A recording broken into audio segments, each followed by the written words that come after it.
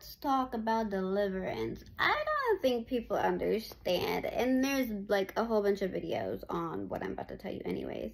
But deliverance, you guys, is a whole lifestyle. Just like when the doctor diagnoses somebody with like a cold or a disease, a sickness, what else, God, cancer, right? And there's somewhere they can give you medicine.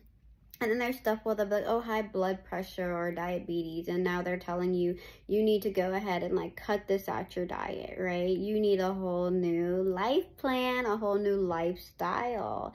And that looks like, to some, cutting out sugar. That looks like cutting out a lot of salt. That looks like maybe cutting out caffeine or whatever, right?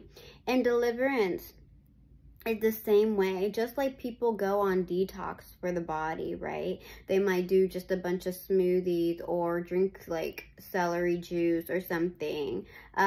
People do all these different types of detoxing, right, for their body, and it's usually food or something. Deliverance is the same. It's a detox, but then also maintaining what you've just gotten rid of, all the toxins and the chemicals.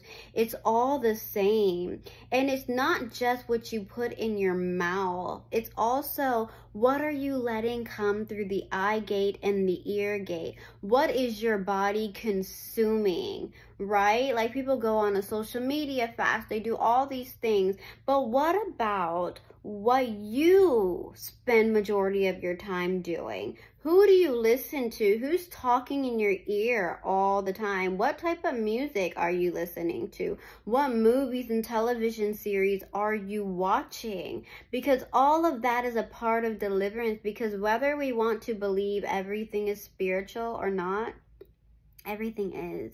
The music you listen to, it's spirits. That's why you can go into a club, right? And you could have been just happy before you got there. All of a sudden, you're drinking, right? All of a sudden, they have this song playing and it's talking about beating people up. It's talking about, you know, like wanting to fight or act like a and I ain't gonna say them words. But anyways, and it's because you're being influenced. It's the music. If they were playing a whole different song, you would not be acting like that. People wouldn't be trying to shoot up the club and kill somebody and find their enemies, or leave the club and then want to go shoot somebody, or listen to a song on the way to the club to get hype, just in case you see your enemy, right? It's all about who is hyping you up. Who is constantly in your ear? What are you constantly seeing? Because spirits are attached. That's why you can listen to a sad song and all of a sudden you're sad when you were just fine. Now all of a sudden you're sad. Now all of a sudden you're missing this person who you know you ain't got no business even talking to, because the spirit of sadness just attached itself to you. The spirit of depression just attached itself to you because you got into a vulnerable state, and now you're listening to this song and then you're meditating. If you have the song on repeat, I don't know about y'all, but I love the repeat, and I will play a song out. And so the thing is, what is conducting your mind? What is orchestrating your thoughts? What and who are you spending your time around? Just like you would cut out sugar and all these other things, you need to do the same with your surroundings. If you are being detoxed, what you put back in your body matters, because you're starting back at ground zero. Meaning if you have nothing good in your body, now you're listening to cussing music, guess what? Your insides are going to be trash. So let's do better of taking care of ourselves physically, mentally, spiritually, and emotionally, and financially. Let's be wise about who is leading our day and who we give that type of power and control to. So guess what? If you are going to do a detox, you should read your Bible. If you're going to fast, you shouldn't just be doing a worldly fast, because you're inviting in things and spirits, whether you know it or not.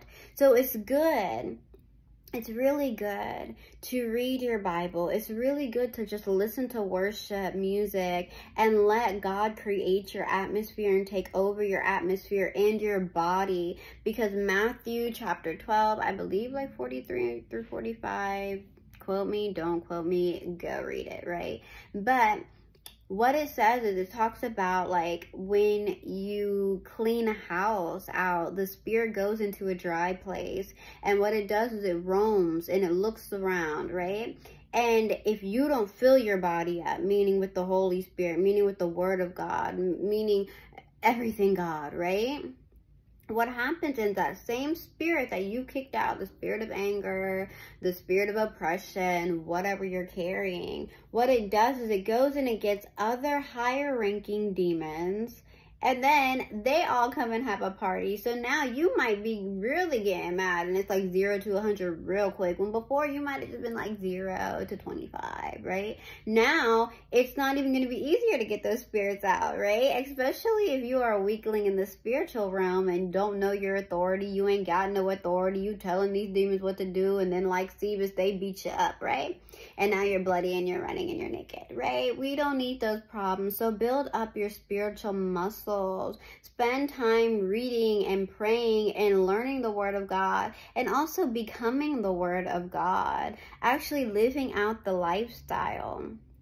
You know what I'm saying? So deliverance is a lifestyle. You don't get to just go to a gym and work out 1-2 times, maybe for a month or 2 months or a year, and then sit down and be lazy. No, guess what? All those muscles are going to turn into fat. That's what's going to happen. You got to keep it up. You got to continue to eat the right things. You got to continue to work it out. Just like the Bible says, work out your salvation with fear and trembling. Guess what? You got to work out your salvation. For real, your deliverance. Isn't that salvation? So anyways, y'all, I just want to throw that out there real fast, because I don't think people get that. Like, it's a lifestyle, like living in righteousness and holiness and sanctification and remaining pure. Like, that is a whole lifestyle. It would be nice if it was one and done, right? But it ain't. All right, that's all I wanted to tell you guys. I send you guys shalom, shalom, peace, love, joy, thanksgiving, the peace of the Lord, the excitement of the Lord. I pray for happiness over your life, you guys. Pure happiness. I'm all for pure happiness, God. So do it, Lord, do it. Okay, you guys, be blessed. Bye. I'm out.